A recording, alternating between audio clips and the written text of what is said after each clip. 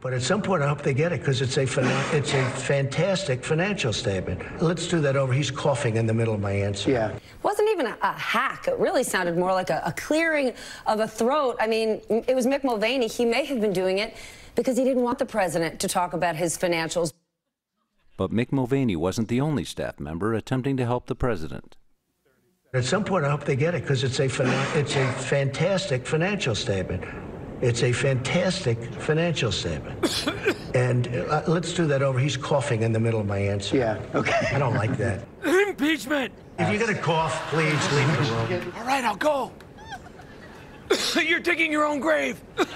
Robert Mueller was conflicted. He had numerous conflicts. One of them was the fact You're talking that he yourself applied into for the prison. job to be the FBI, the head of the FBI. He said there is no collusion. He didn't say there's no collusion. He said no collusion. Shut your mouth, you crazy bastard!